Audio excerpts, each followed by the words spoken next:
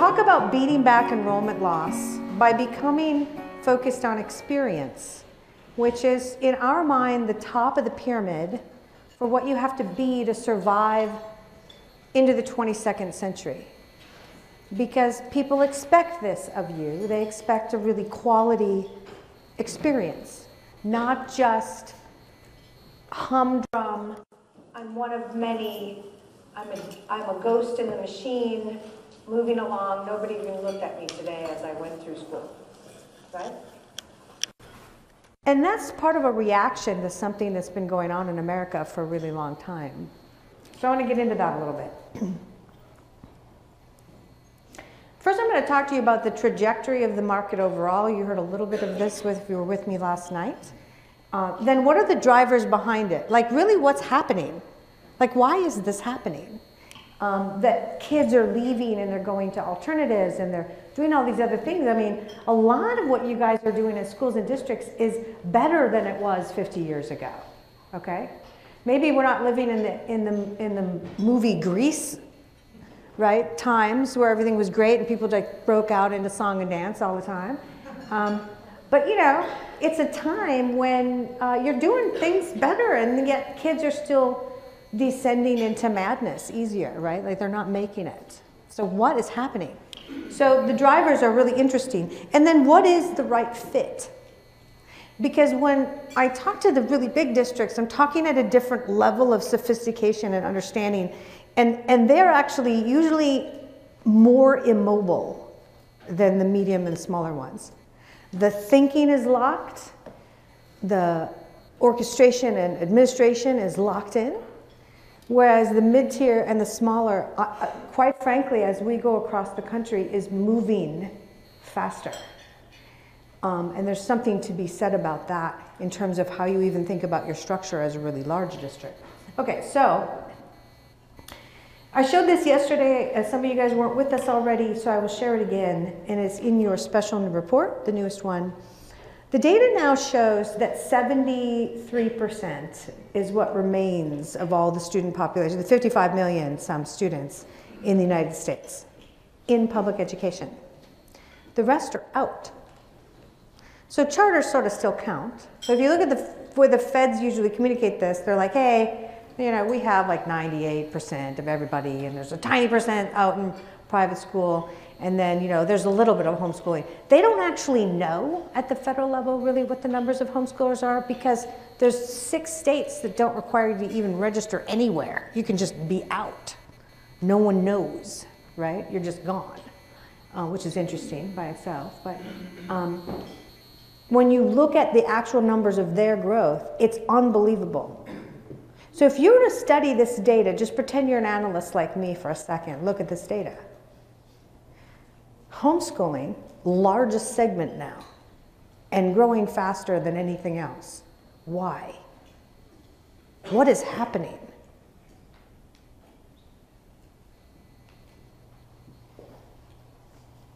Make your comment. What do you think? Having homeschooled my kids, I can tell you, it's personalization, a lot more personalized attention. That's the only reason we make them. Personalized attention To the kids, but their specific needs that they have. Right, but I can also guarantee you that when you homeschooled your kids, you did it with love. You had an ingredient you know only you could give. My wife did with love, I did with discipline. You were the hard ass, right? That's awesome. That's awesome.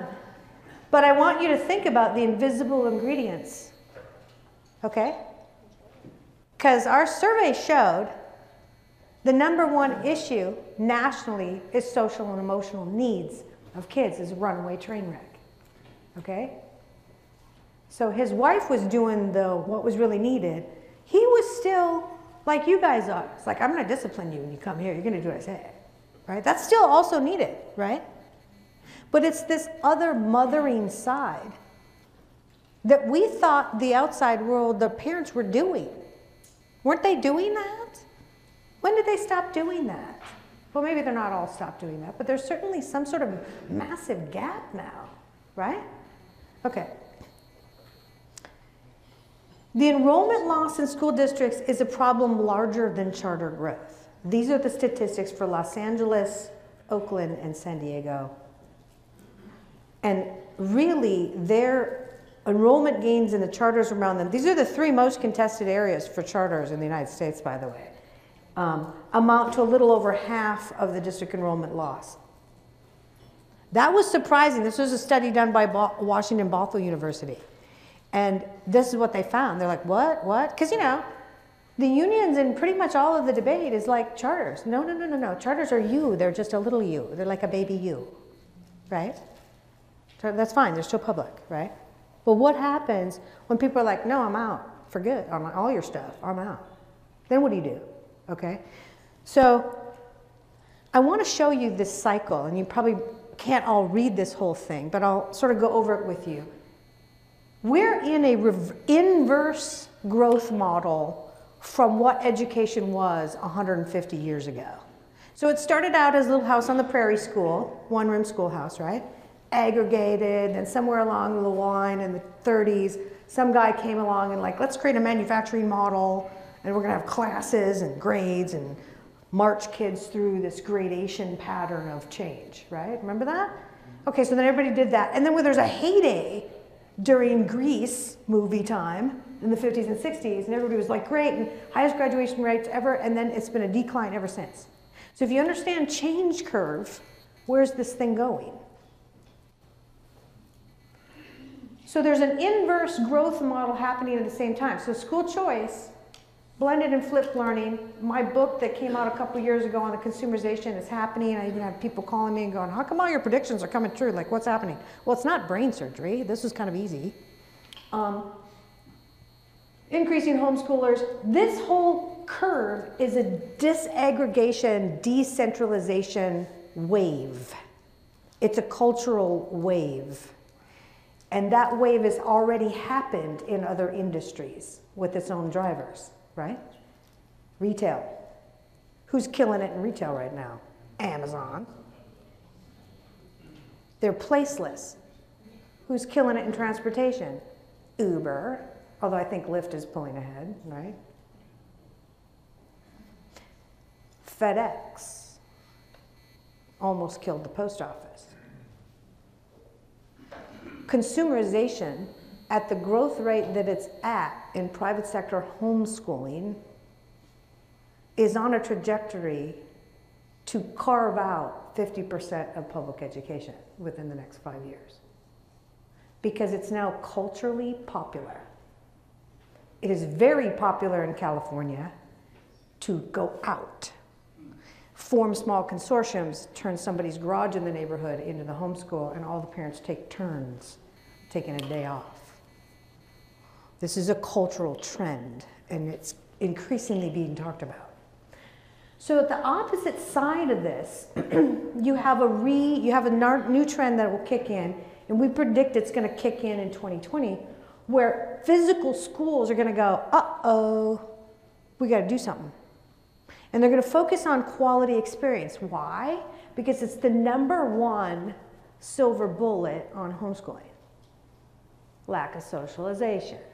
That's what everyone says. Well, it wasn't really true because my husband Doug's daughter, in common with his first wife, she was socialized like you can't believe. I think we had her in soccer and I don't know how many other things. She was ballet. She was over there singing in some other church that we weren't even a member of. She was part of their choir.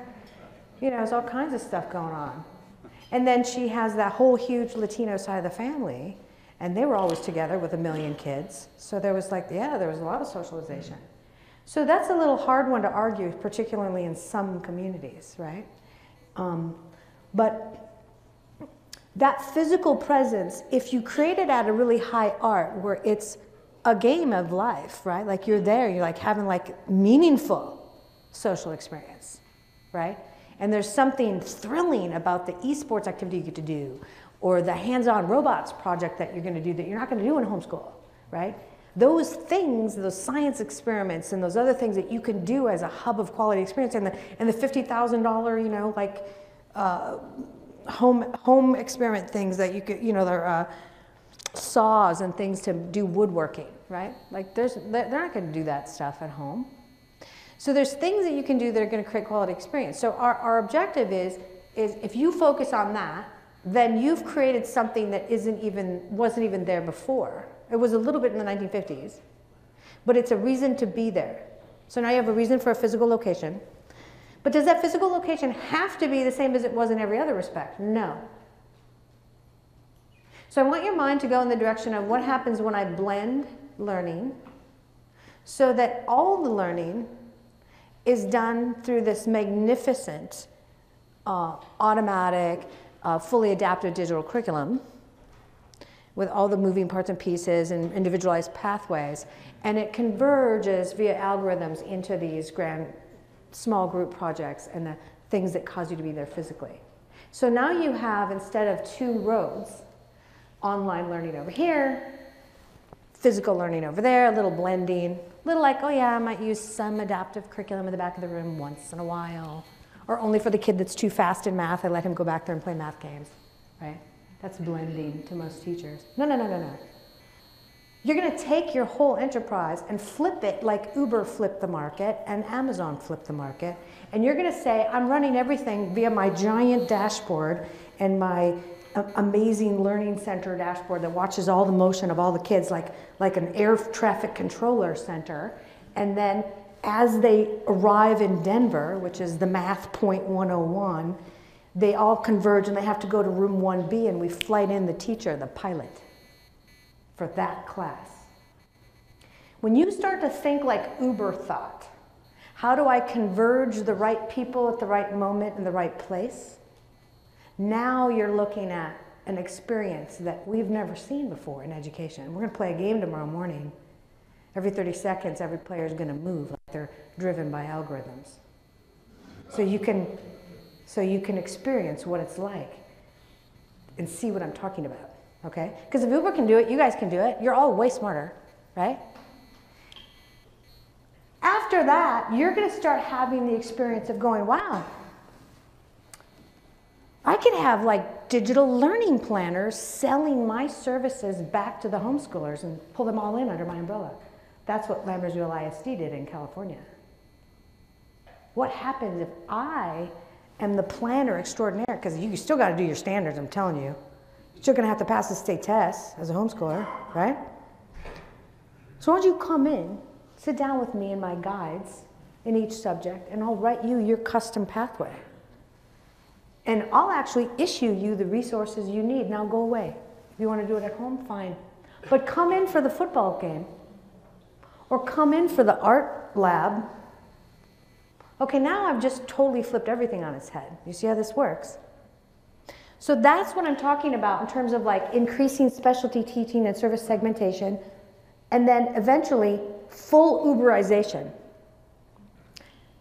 And eventually what I call the education megalopolis, which is a transit pattern beyond the district into a state level or multi-state or whole country level.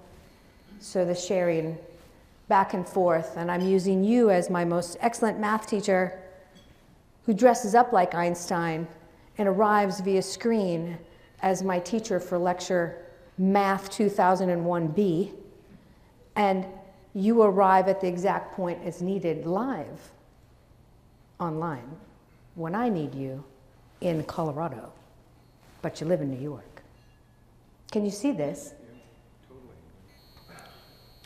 Right now, where we're at right now is all you guys are face planted into software big time, hardcore.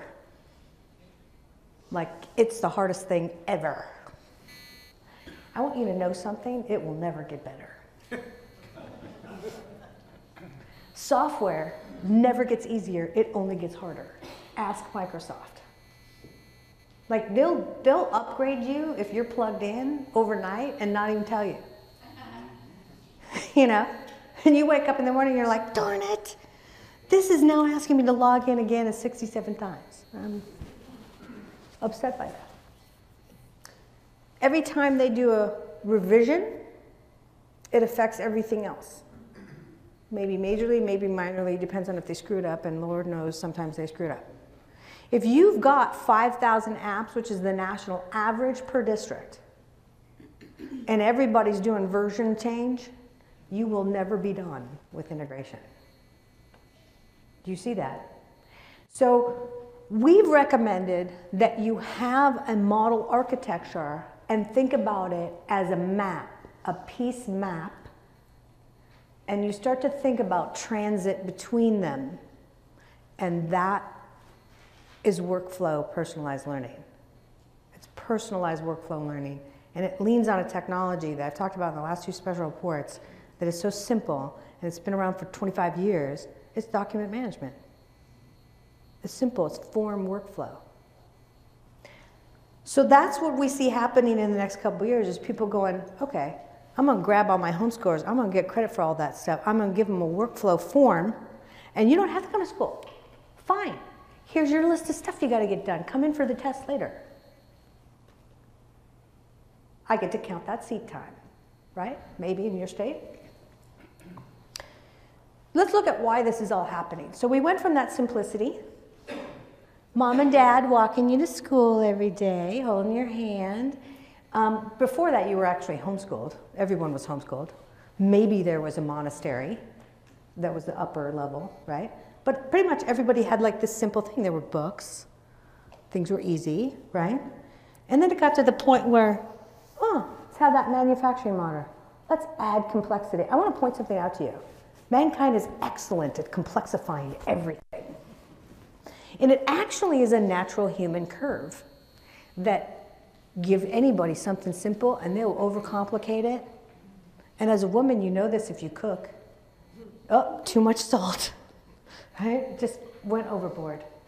Men cook too, right? So. But you get at that point where things just got so complicated. And I don't know any of the large districts where it's not like insane complication. And the number of rules and regulations and burdens coming down from the feds and the state and the county and everybody and their brother, too much. So complexification forces the sort of the human group spirit to seek a way out.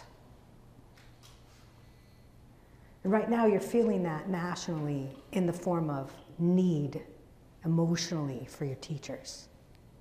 You're sensing a sense of disequilibrium like you've never felt before.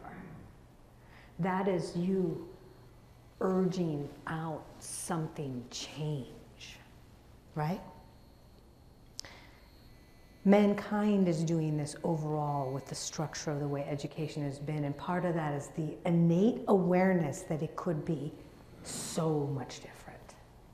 Does it make sense? It doesn't have to be this unbelievably bureaucratic and authoritarian. Why? Because it wasn't before. But what's happened is now we've layered on top of that existing bureaucracy even more complexity with technology. Now we have to have conversations about what does the data show us? How can we analyze this 9 ways to Sunday to figure out why the failure is happening? I would contend that part of the reason the failure is happening is you're not built for this age. You are built for an age that no longer exists. And no matter what you do, as long as you're built this way, you will not win. You're a fish on dry land. So here's what you're dealing with. Layered on complexity. And you can feel within yourself this urging to bring order. People like Tim here at Safari saw that coming a while ago. And they built this massive repository. They knew what you were going to be dealing with. Right?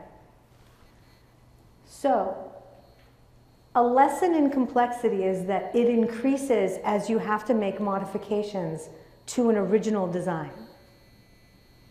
So the more you try to modify on top of a design that itself is not built for the way you have to service disparity or inequity, the more it wrecks the actual organization. And eventually you end up with no organization, just a big giant confusion of complexity that no one can make sense of. because you're not built for this. So look at what, let's just look for a second at what Uber did. Uber had a moment. It was like geoanalytics. Like, I'll just put those people with these people and boom, 5 minutes. I'm going to save you very small fractions of time. Credit card's already preloaded. I'm going to aggregate everything up into a central app that will then geolocate all the planet at once.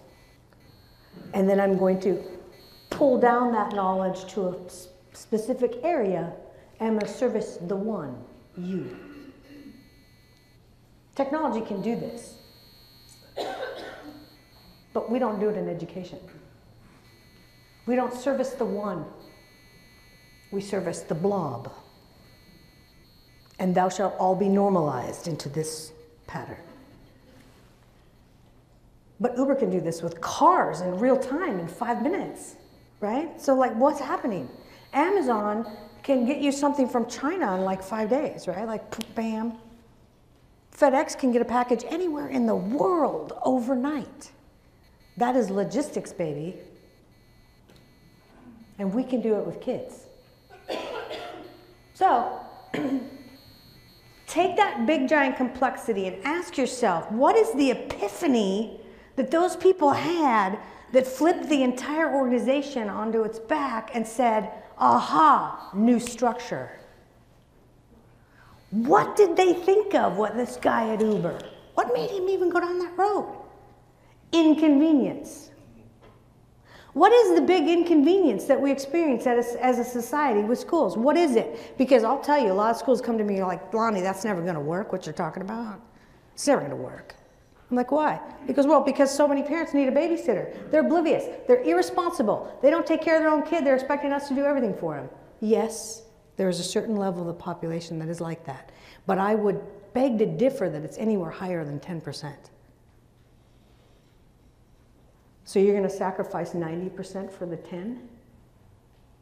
That's fool's errand, right? Because most parents love their kids. Most. 90% at least. Maybe higher. And some of them are fools. But don't sacrifice for the fools, right? So what's that epiphany? Well, wireless mobility was an epiphany. It's like, hey, everybody can have, like, they can be anywhere. They can, you know, like, we can, that's going to be awesome, right? Like, access to the universe by voice or data from anywhere. Huge change in the structure of everything. Do you remember driving cars where you didn't have a cell phone? Like, if you broke down, you're on the side of the road. Does anybody even remember what you felt like then? That was scary.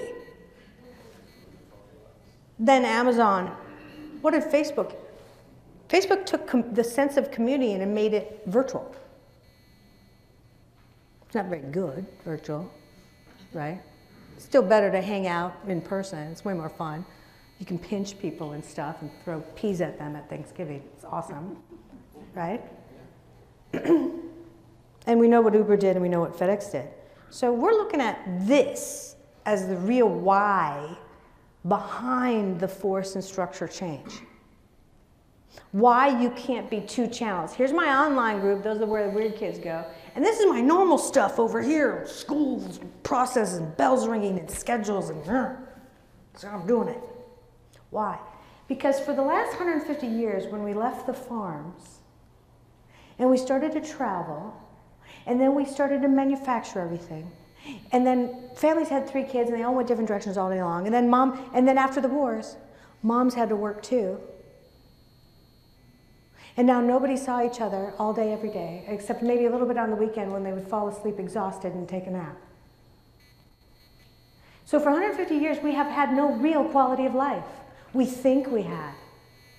But the human spirit is seeking and has some sort of awareness that there's a better way. I'm not going to be a slave to a mortgage my whole life. And they have nostalgia for a way of life many of them never even really experienced, but they know they want something. What do they want? They want life. They want a quality that we don't give them. We make them run back and forth and to and fro and everywhere, every day.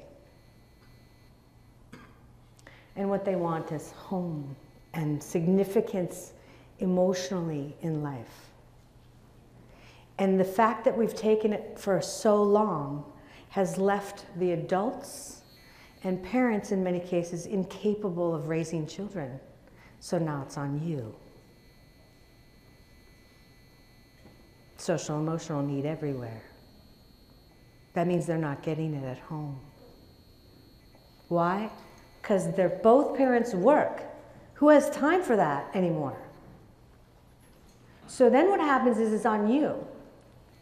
Well, if you move to a different structure and maybe you make every individual responsible and there's enough information and there's enough cultivating of humanity around it for a few generations, maybe we can change everything, right? We can reverse this. It's going to happen anyway, whether public education and the private schools and the charters do it, because the consumer market's already doing it. Opt-outers are everywhere. The aliens have arrived and they are us, right? Your time and your life. And you want a quality life. You don't want drudgery. And you certainly, in this generation, don't want to be treated like you're every other kid. You want something for the time you give. And it should be a buildup of you emotionally and your confidence so that you can arrive as an adult in life capable of executing on a quality life. If not, you're going to end up on drugs and crime. And what do we have an increase of both of? Right? So, I want to introduce you to the other underlying reason this is really happening, and that is, as the ages of maturity have progressed for mankind, we've left the world of single identity logic. Single identity logic is what a 2-year-old does. That color's blue, that color's green, this is a giraffe, this is a chicken, right? The ability to identify singularly is the lowest level of mental ability. When you can move to binary logic, 2 of everything, black or white, 2-party systems politically. It's actually pretty immature, just so you know. 2 of anything. You got online schooling or you got regular schooling, that's all you got. We're pissed off there's charters and privates even exist. We're pissed off about that. Okay? Binary logic is what drove the tech age. It's zeros or ones. It's pretty low level ability until you get into upper algorithm making, right? Mankind, with the advent of this phone, let me take your phone for a second. With this in your hand, you have access to the universe of all knowledge everywhere. What does that do to the map in your mind? When somebody is standing in front of you telling you something with absolute authoritarianism, how do you react?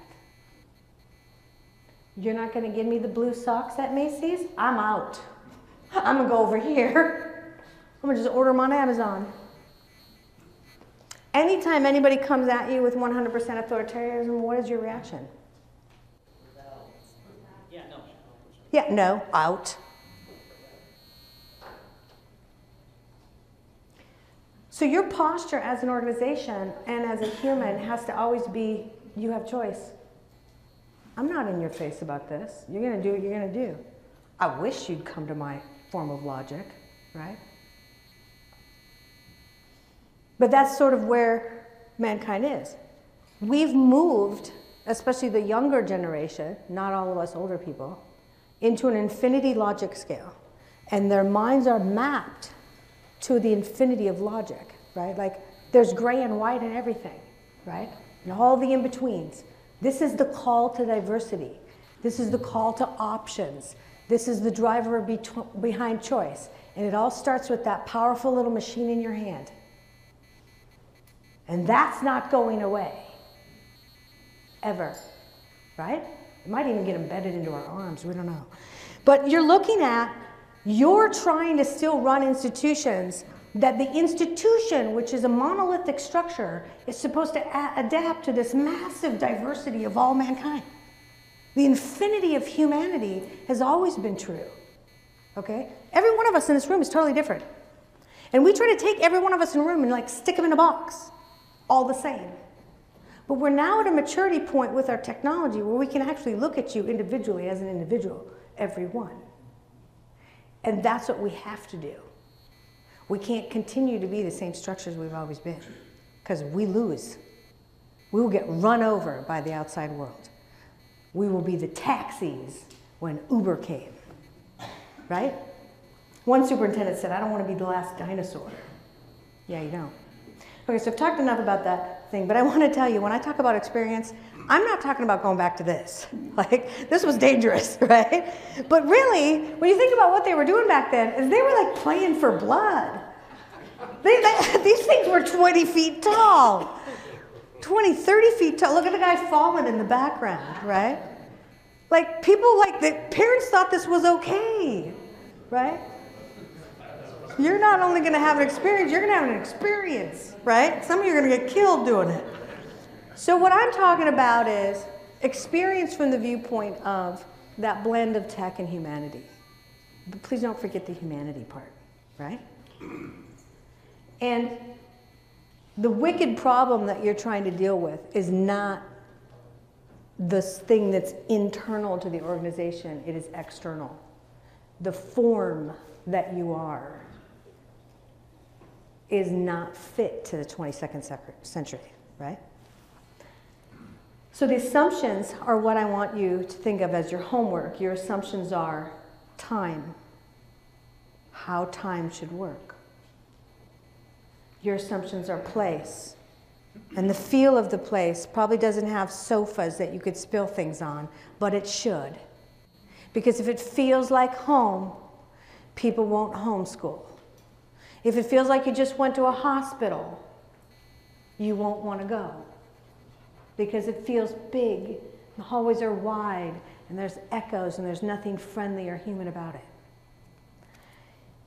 If it feels like it can do the teaching, you're going to want it to do the teaching. You may not be able to hear the sound on this, but you can see what it does.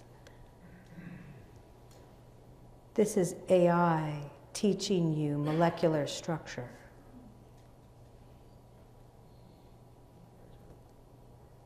Through physical manipulatives.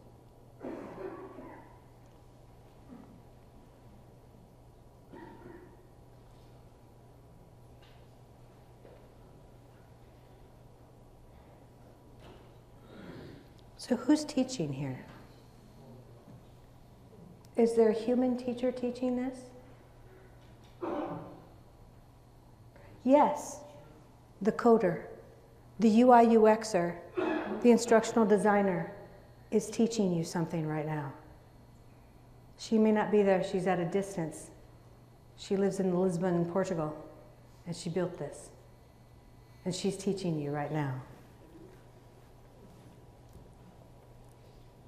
So roles and responsibilities are questionable.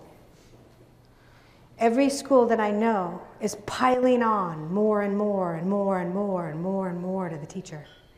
It's a sin. It's something I find abhorrent, because I wouldn't do that to my worst enemy. Ask you to do everything. So you have to think about, what are all those roles? One of the best things you could do in PD when you get home is call everybody together and let's do an exhaustive half day of just making a great giant whiteboard list of everything we do. Every little piece of it, from disciplining to providing bathroom passes, to letting kids cry on our shoulder, to cleaning up vomit in the back corner. Because you know you all do these things. And now you gotta also be the best lesson planner in the universe for your subject, really? Wow. And then start to back away from that and going, what can I do for these people that are so great to take some of that off of them? What can technology do for them? Because if they don't start thinking about what technology can do for them rather than something they have to do, we're all doomed, right? It should look like this. It should be helpful. It should be doing some of the teaching. I know that's sacrilege to a teacher. But I don't want her doing everything. I want her to be helped so that every kid gets a fully personalized path. So we've talked about workflows a lot and where workflow is really going to go. This is in your special report. You can read all about it. You probably have 1 trillion questions. There's 4 or 5 companies that have come out of the woodwork and said, yeah, Lonnie, we're already doing that, right? But this shouldn't be hard. It should be simple, because simple is always better. Simple gets used by humans. If it's super hard, nobody's going to do it. This is a model architecture. You know, like Safari Montage has got this part over here that does the learning object repository, which you need a repository. You got to put stuff somewhere, right? But then you've got all these other pieces and parts from some of these other companies that do these full gamified learning pieces. And that's doing some of the teaching, right? And you got to create your plot map of all of it. This is a plot map of 1 subject, 1 grade, 1 standard. Looks pretty complicated. You want a teacher to do this for all 30 kids. This is what it looks like to just do that for 3 levels, slow, medium, really fast kid. Now it starts to look like air traffic control job. And it's not a human job. This is a machine job. Make sense? This is your next stage of algorithms. You will see algorithms emerging in this market from a software field that are simple algorithms. They're not the scary bias ones. So don't go down that road of like, I'm terrified and biased of algorithms are scary. No, because the simple ones are going to be decision trees. If this, then that. Missed this, then go back here. Got this done, good, here's a reward star, move up to the next level. Okay, that's decision tree logic, and it's the easiest thing to program ever. Anyone can write those algorithms. The next one is going to be nearest neighbor algorithm, which is auto-cohorting. That's what Uber does. That's also what the trucking business does, right? All these packages got to get to Detroit overnight, put them on this bus, that plane, that train, that bus. Okay? That's simple logic too. The other kind will be notifications, granular auto alerts, and auto calendaring. And then the conditional probability algorithm Bayes, which is what Google is based on. Okay? Those are simple. And they're doable. Okay? And start talking to your vendors now to put pressure on them to start using this auto logic, because when you do, we'll have the revolution that we need. Starting point is your planners, your content, your schedule, and your systems. Okay? We started in the last round the discussion about digital learning UI UX standards. Learning Council has drafted them. And the next stage is to take them out and give them to all our Learning Council committees, have you vet them again, make them different levels or whatever, and then we're going to publish them. So Chris McMurray, who's here, Chris, can you stand for a second? Chris is going to help the Learning Council run the whole EduJedi program. Yay. Former superintendent, Evergreen. The next plan is to take that and then also start helping schools directly with consulting, which normally Dr. Caffetz and I haven't been able to do because we got to get to the next city for the next event, right? So we don't turn around and sweep up after ourselves. So Chris is going to do that, which is great. So next year, barriers is my focus. How do we remove them? What are they? How do you get over them? Any ideas you have? I want to hear them. Because the Learning Council isn't just who's in this room right now. There's thousands of other districts that come in the other cities, can't make it to a central location. I need you to help them, because usually the people who come here are the best of the best, right? So help me help them so we can move the whole country forward.